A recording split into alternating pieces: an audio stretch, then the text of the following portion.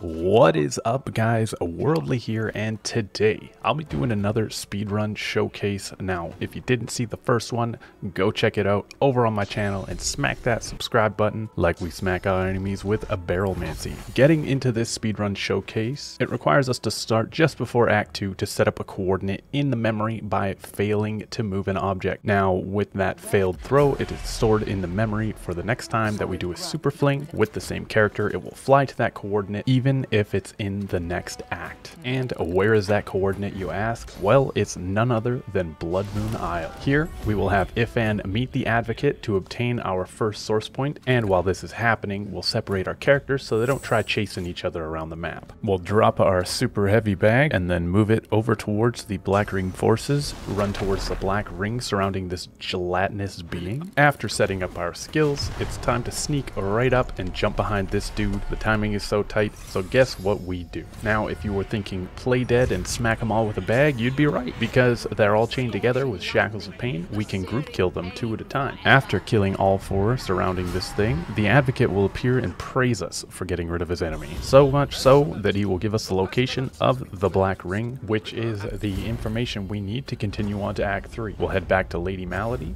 give her a swift talking to, and stab her in the gut to make sure that she knows we're not wasting any time here. And with that, we've completed Act 2 in a single minute. If you enjoyed this showcase, hit that like, hit that subscribe, and I implore you to go check out some of my videos over on my channel. We'll catch you in the next one, and as always, stay worldly.